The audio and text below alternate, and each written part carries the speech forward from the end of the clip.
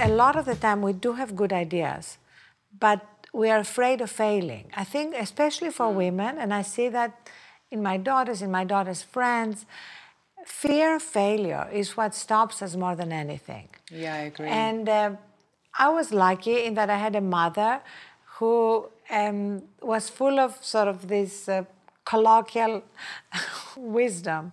And she used to say to me, you know, failure is not the opposite of success. It's a stepping stone to success. There is nobody who has not failed along the way. So I think it's very important for young women, especially as they are starting in life, to recognize that, because otherwise they only see people's successes. So when I speak of my failures.